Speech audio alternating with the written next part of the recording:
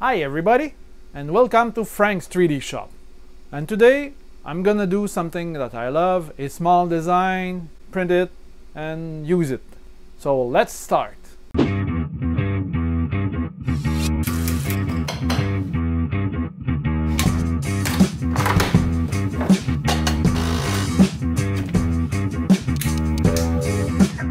So one of the things that we add is we remodel our kitchen and we change the tiles on the walls.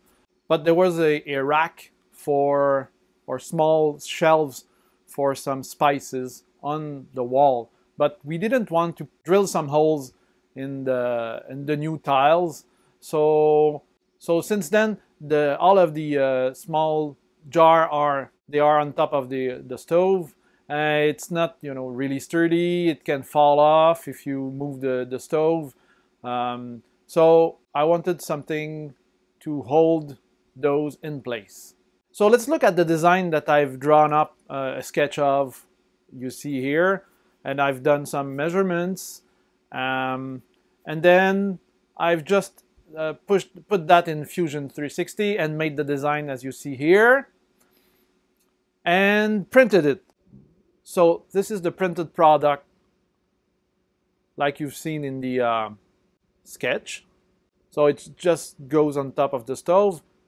It has a backing and a small hook that goes on the lip so that it doesn't fall off like this. And I had a couple of 8mm rods left for the 3D printer, so my thinking was use those. So this is what it looks like. And let's put it on the stove to see. So as you see here, the jar on top of the stove, which is precarious. So let's take them down. So this goes over here, and the lip goes underneath here. That's it. It's gonna stay in place.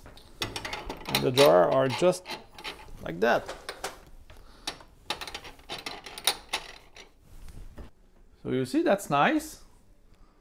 The design fits the tiles. And if I, move the stove to clean or something, there is no problem. It doesn't fall, doesn't want to move. I like doing those kind of design and print, and you have the finished product right away. This is really fun. Cool. So that's it for me, guys. I hope you liked this little video about doing some practical design and product. If you like this video, please comment below. Give me a thumbs up if you liked it. Push the little bell if you want to be notified of new videos. And see you in the next video. Ciao!